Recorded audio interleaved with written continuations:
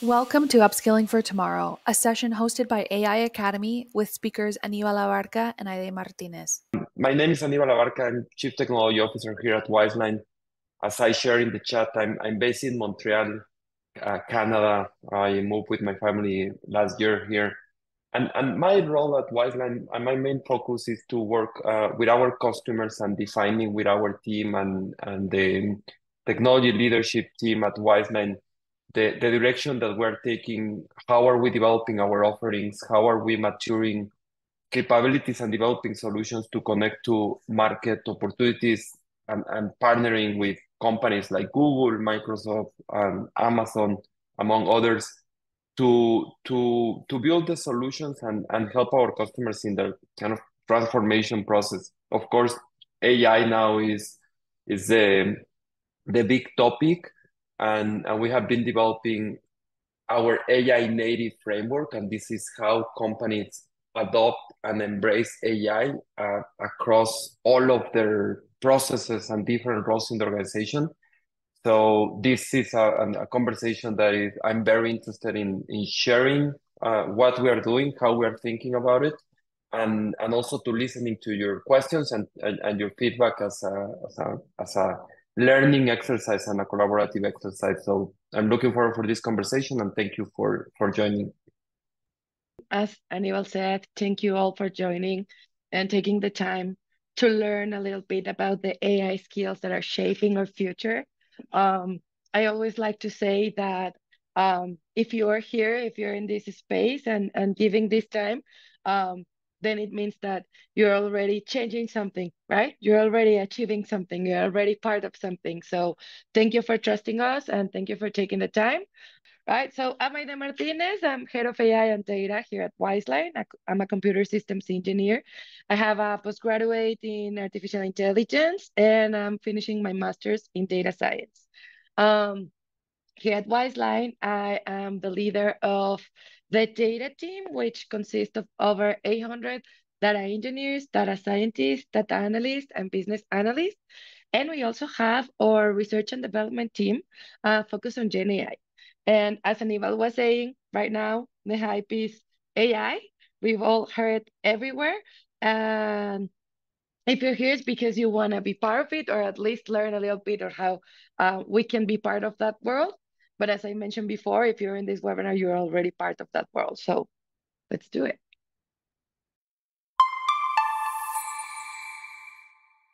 So I'll begin with definitions. And AI, per definition, and a really short definition, is the attempt of a machine, a computer, a device, or a system to be as smart as a human.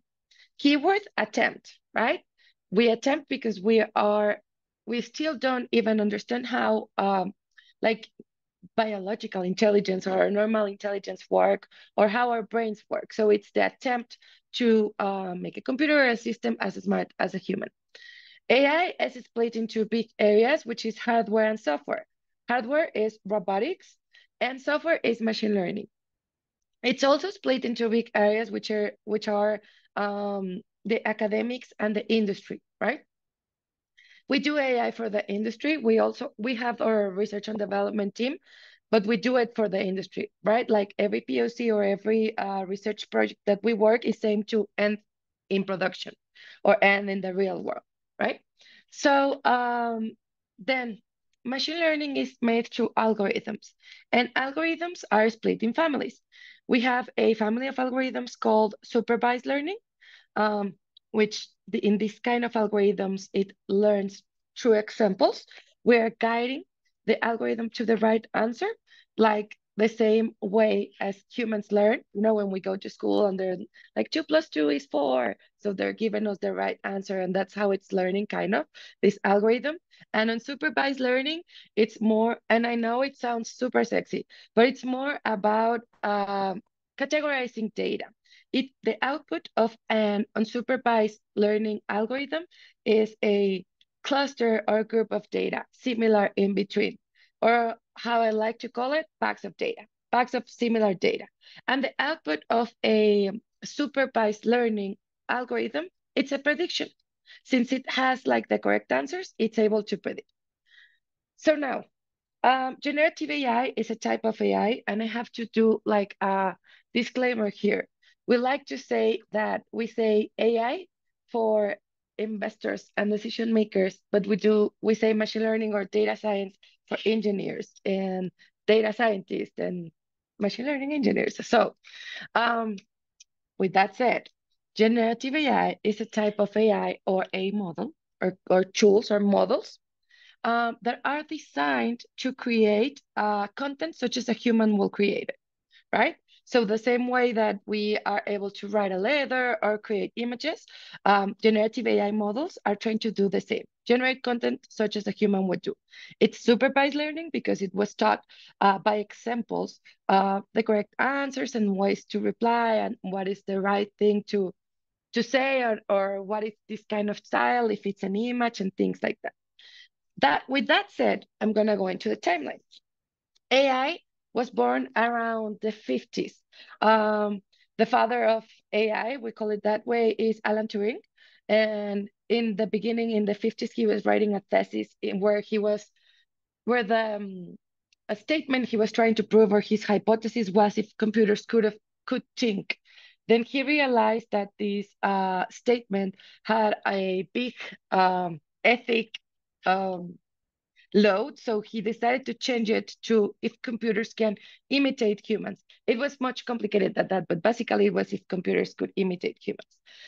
Then he created the Turing test, where there was a test for computers and systems, and as a human will decide if that system or computer was indeed a human or a computer, and if you as a human or the subject of test decided that that system was a human, that system was considered artificial intelligence. And then that's where the term was coined. But in the 1950s was the first algorithm was born, which was the perceptron. Then on the 60s, there was an improvement for the perceptron, which was the backpropagation. Then it came the winter of AI because of computational power. Everything like slowed down. The academics or the academia remained researching a little bit, but in the industry, it was like taken out because the industry looks for profit immediately, right? So then in 1998, the GPU was invented by NVIDIA. And after that, one day, it was around 2003 or 6, someone said, let me train this neural network in this GPU.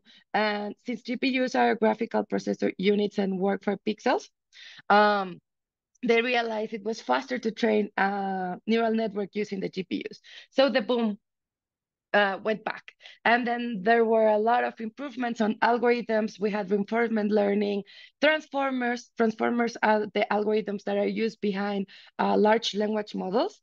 And this algorithm was born in a paper that was born in 2017. All you got is attention, and it gives certain weights to different kind of words or phrases.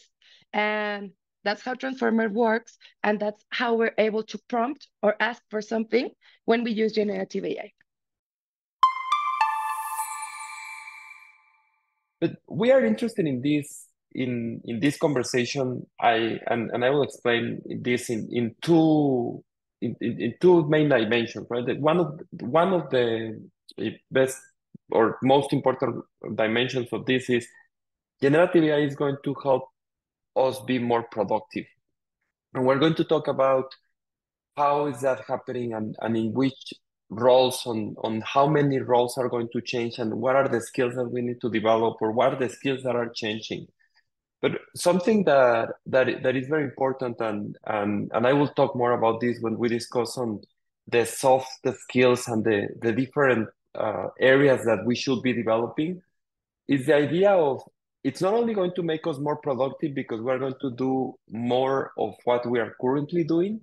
What I like to think about this is that it's going to help us do more and do more of what we are really good at as humans, as an individual, right? So it's going to release time and it's going to release headspace of things that are not necessarily added value.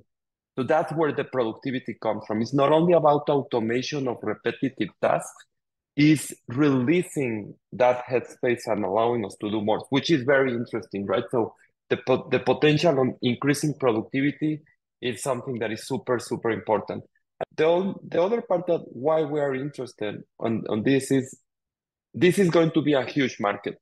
So we can think about this as entrepreneurs as well, or we are finding ways for our companies to grow and to have a presence in this market, either because we are creating tools, because we are offering services connected to AI, or because we are launching a new company.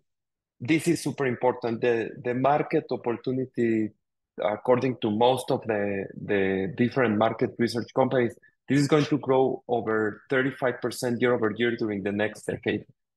So it's growing faster than any software category, is growing faster than any, even like cloud or any other technology category. AI and generative AI in particular is growing faster than anything else, and probably twice as fast as anything else, right?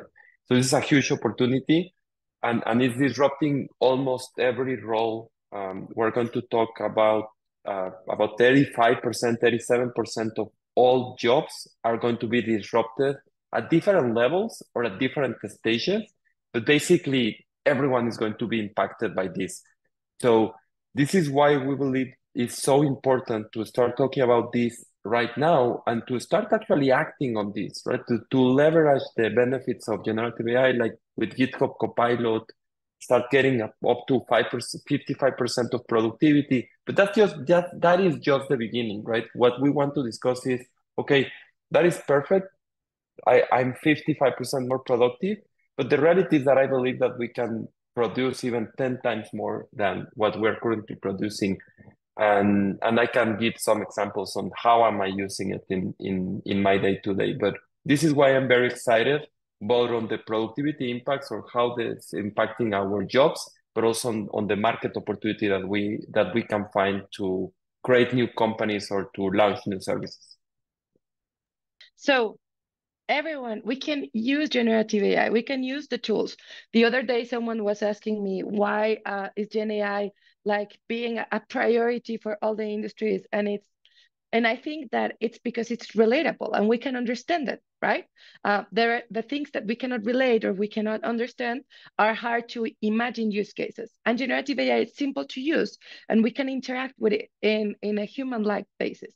But in skilled hands, it becomes the beginning, and it can be, and we can explode the potential if we are those skilled hands, right?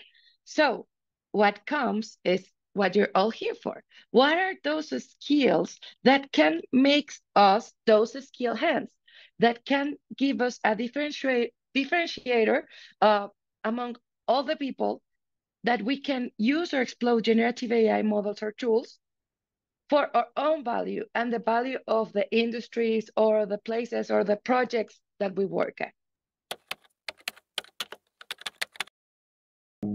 And there has been a couple of recent reports, one also from IBM and the other one from LinkedIn, about the percentage of jobs that will have to be reskilled, or jobs and roles, right? Like something that is very important in the LinkedIn report says that the number of new skills or the AI related skills and the behavior of different profiles or lots of profiles on LinkedIn that now are calling out the specific AI related skills. And the number of AI related skills that have been created or are growing in the listed in those profiles, right? And this is super important, and this has grown a lot in the last 12 months, right? Um, I think in this case it comes in two flavors. One is how are we leveraging new AI technologies, generative AI technologies, and that could be like, is there going to be an opportunity to be a prompt engineer? And like that could be a job that is impacting or something that is changing. But at the same time, there are so many new tools. Like a few weeks ago, AI Academy launched a sprint focus on LangChain, right? Like probably LangChain 6 months ago was not a skill that you will think about and that you needed, right? Something gonna probably didn't exist, or a few months back, definitely a year, not necessarily, right?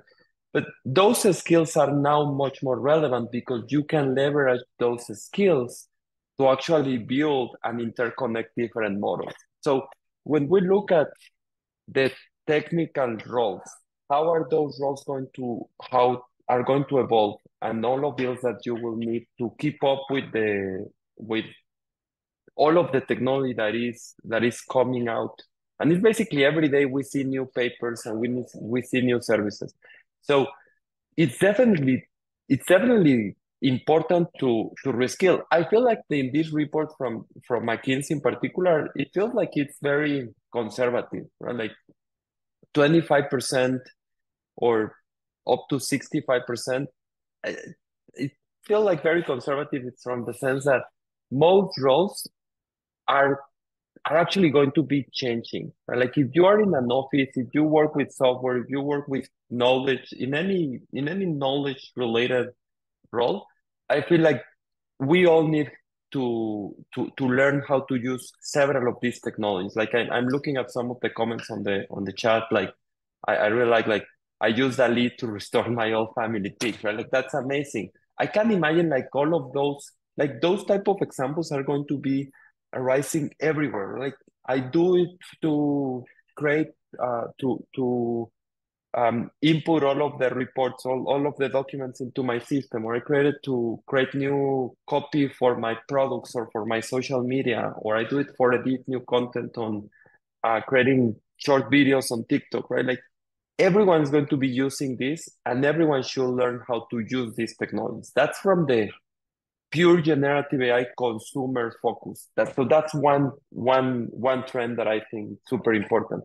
And then the other one is, of course, for everyone that is working on the technology side, building technology with AI, we have seen so many new tools coming in every day, every week.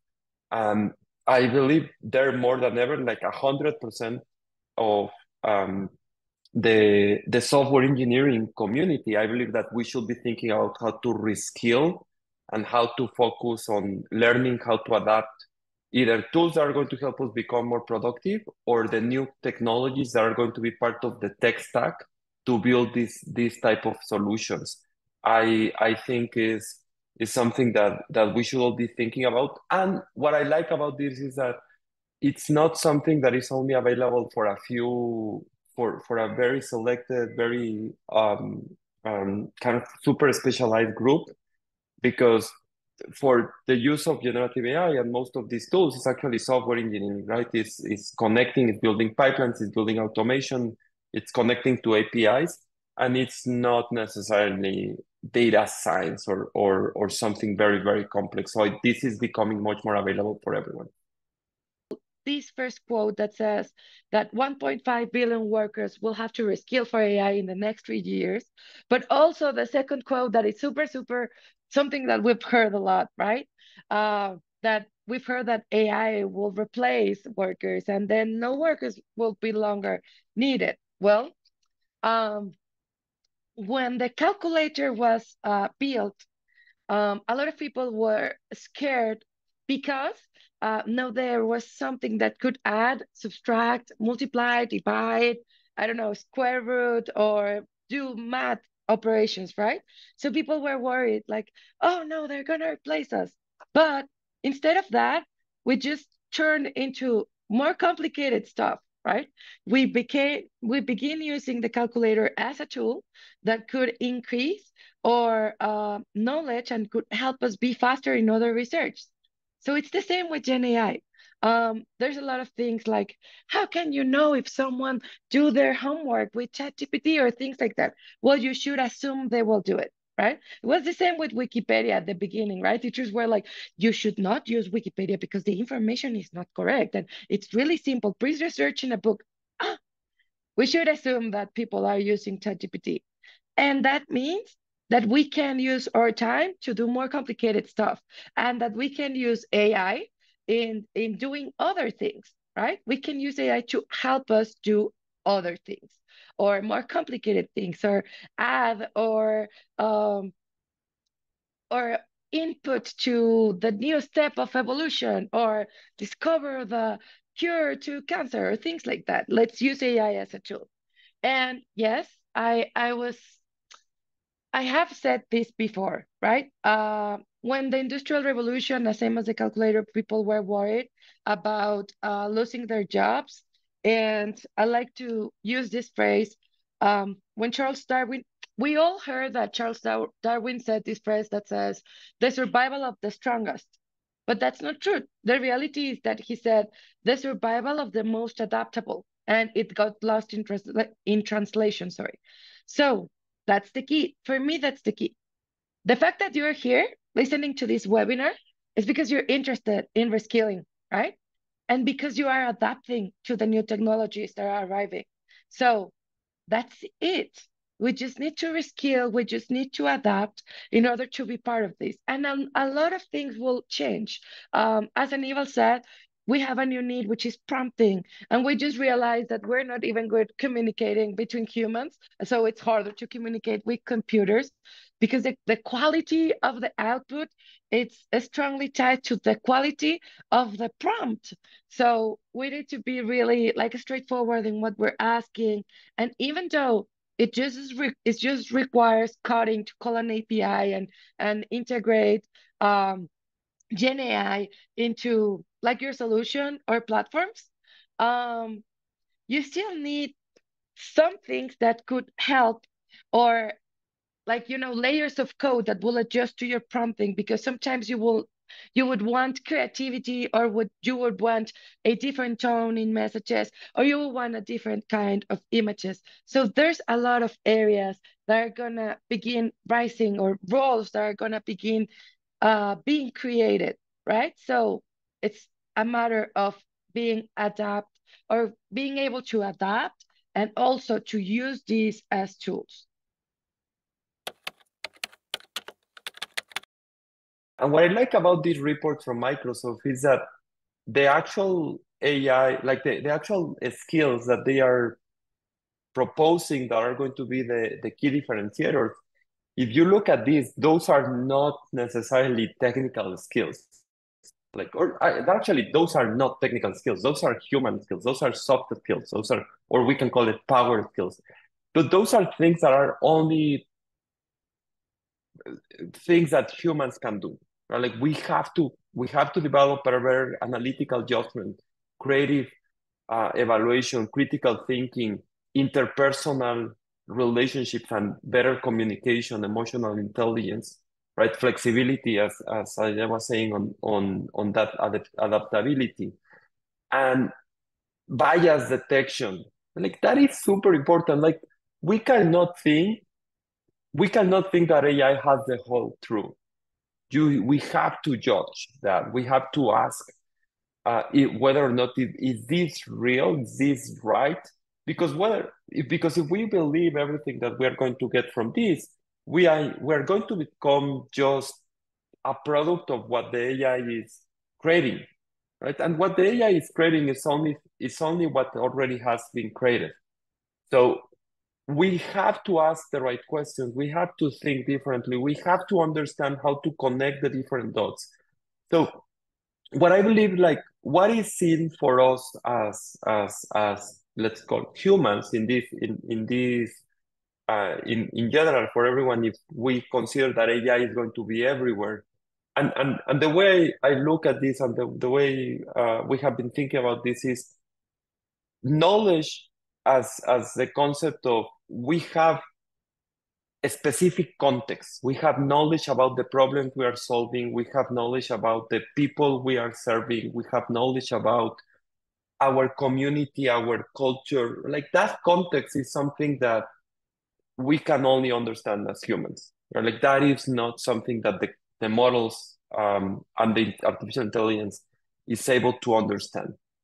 So that knowledge is something that we have to contribute. And those, you can see a lot of those skills, how can those relate to knowledge?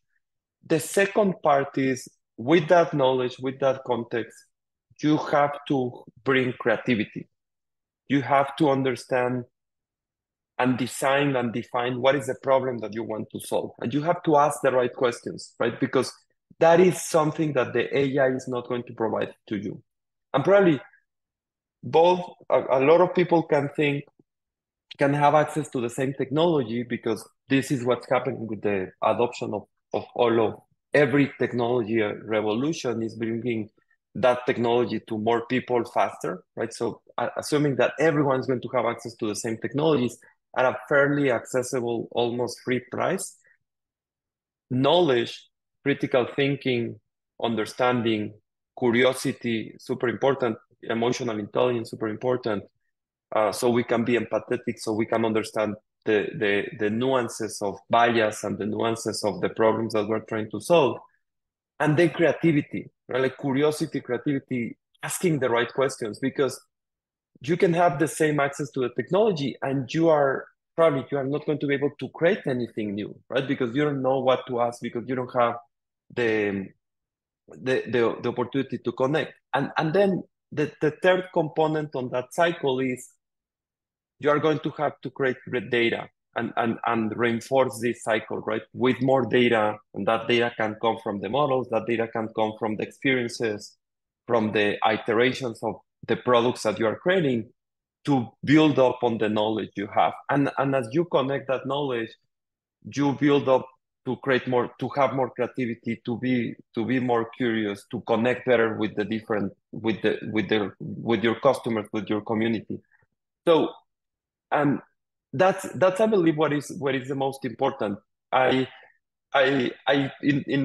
one of the articles that I've been like kind of writing and having reflections every week, I was thinking on what happens when all knowledge becomes a commodity, right? And that might be, right, like, do I need to know how to write Python?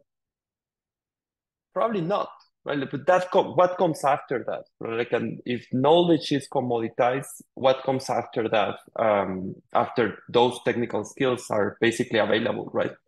And I believe that is like what we are seeing in this slide is super important, and it should be what we are thinking about, what we should be thinking about, and what we should be kind of investing time on developing these skills, which are more interpersonal. But also at the same time is I do believe that we need to think on how can we create value, because I don't believe that this revolution in terms of artificial intelligence, which is creative computing, is about just automating repetitive stuff. If we look at that, it's just like reducing cost and doing more with less without having the opportunity to create more, I think we're going to end losing, right? Like, we're going to be ending a lot of jobs, we're going to be ending a lot of identity, and we're going to make a lot of harm. But I don't think that should be the approach. We should be thinking about how to create value and how to kind of augment human intelligence and human capabilities. So there are different approaches to be in the AI world. Either you want to be a data scientist, or you want to be a prompt engineer, or you want to use Gen AI or whatever. There are tons of ways of doing. If you want to go into AI itself and write an algorithm or do data science, then it's math, algebra, probability and statistics, and programming, right? I think it's easier for mathematicians to move to AI because they just have to learn to code, than for programmers to move to AI because you need to learn a lot of math. But as everything, we can learn it. We can learn it. I mean, everything we learn, every new thing we learn takes a curve and some effort, just like this.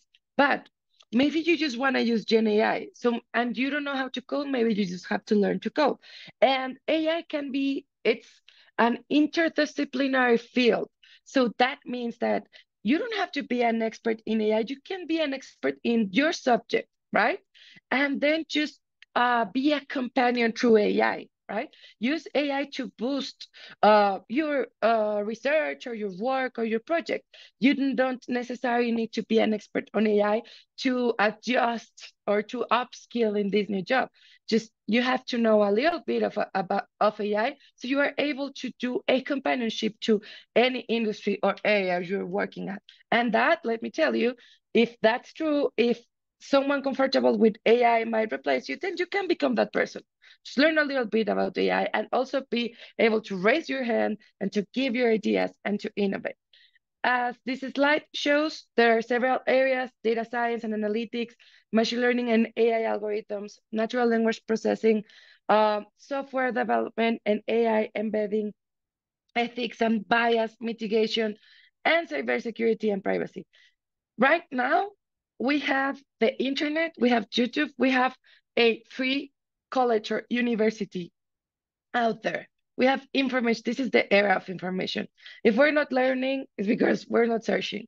But we have all the information out there. Plus, we have the amazing experience of AI Academy that we're going to talk about in a few.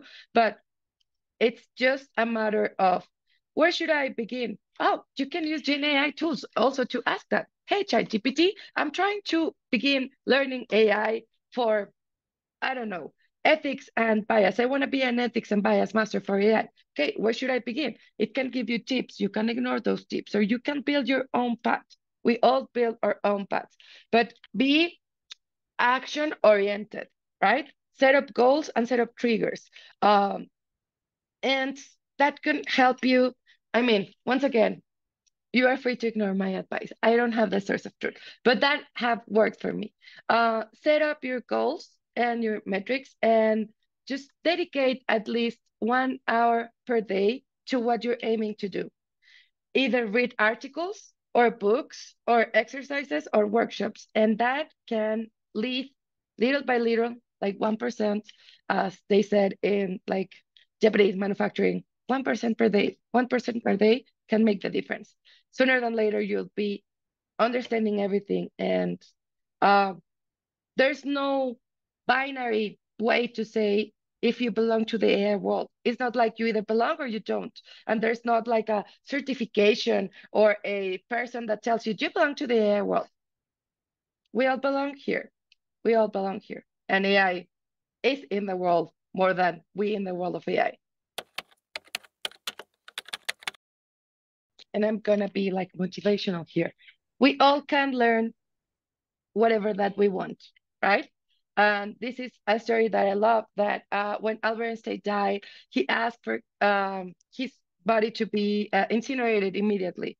But the person that did the autopsy stole his brain, right? Because he wanted to see if there was something biologically that makes the difference for him to be a genius, right? So there were a lot of studies and there was no data out of the normal values, right? Everything looked normal, some spikes and stuff, but nothing out of normal. So I like to give this example to tell you that learning, being a genius is not something that we born into, because I've heard people say that, like, I was not born into for doing math or for doing coding. We are born to learn at least 5 sports, 5 languages. Our brain doesn't have limits on learning, and if it had, those limits would be dynamic. That means it could be expanded. So we have tons and millions of neurons, and it's been proved that the neuroplasticity that we create more neurons each time. And some a characteristic that the Gen AI models have is that since they've been training so many data, they learn to learn. So we are able to ask in our prompts simple questions or give simple examples, and these models can follow our instructions because they learn to learn. Us as humans, we also learn to learn. Every time we learn something, every time we read an article, we practice something new, we learn to learn. So above AI and above everything, we need to, it's also an attitude matter for me. We can learn anything we want. We are able to do it. We should not compare to other learning processes. That's what changes the time. If I compare to another person, I will learn in a different speed, but that doesn't mean I can't learn. I could be slower or I could be faster. That's the difference. But I could always learn. So believe in yourselves and get into it. And if you don't do something, if you don't do an action that takes you toward what you're trying to do, then nothing will happen. So just take the first action. It might sound very like oversimplistic on the focus on all of those individual, more soft skills that we have been talking about, right? Like that, I believe that is true. But also, and considering we are software engineers, right? And the reality is that what we are discussing is like we have only seen a little bit, the tip of the iceberg for the real innovation that could happen. And that comes in one single application, or mainly one application that probably is it's kind of taking over our imagination, which is ChatGPT. But that's only one single application that is available in a via chat and via an API. But the reality is that if you want to take that to the real enterprise scenarios, to the very complex scenarios, when you have to take into consideration data privacy, security, scalability, right? Like all sorts of things, like concurrency of millions of or thousands of people at the same time, right? Like and when you consider like very hard scenarios or tough scenarios in terms of latency, in terms of time to response, in terms of edge computing, like the reality is that those technologies are not ready, right? Like those technologies don't even exist. So it might sound like an oversimplification when I was saying like, okay, I'm not saying that you shouldn't learn Python, because most likely those applications are going to need Python in order to get to the next level that we are discussing to actually take advantage of these models, right? Like, and these models are going to continue evolving and improving. So we should be investing in improving those models and to figure out how are these models going to be integrated into the complex scenarios. So where to start? I think like you can come to AI Academy, where we are offering like LangChain courses and of course many other tools that we're going to bring, like with using all of the AWS suite on Bedrock and other models. We are going to create one specific on GCP. We just finished the LangChain conversation. We're going to talk about the specific architectures, but those are just examples, right? Like when we think about, okay, how are we going to solve for these big problems? Every day there are new solutions, every day there are new services available. And as you start creating actual products that are being used by customers, we are finding like, oh, this sound nice at the beginning, but now actually like, how do we manage like 30 different customers at the same time if the memory and like the context memory of ChatGPT won't allow you to have more information? How are you going to solve for that problem? Like that technology is not there yet. So I think my recommendation would be to start building, right? Because it's the best time to be learning new skills around this, because everything is in the oven. Everything is in the process of actually being created. So as we build, not in a passive way, but in a very proactive way, I think we're going to find out what do we have to learn. And I believe that's the most exciting thing, because what we are talking about in a very kind of aspirational, directional way, the reality is that in order for that to happen, has to be built. And I will start by building. And by building, you are going to figure out what are the skills that you need to get and to find. And because we are building, we will try to make sure that those skills that we find the most important in the building blocks are going to be available in AI Academy. Thanks for learning with us. We're thrilled to have you as part of our Wizeline Academy community.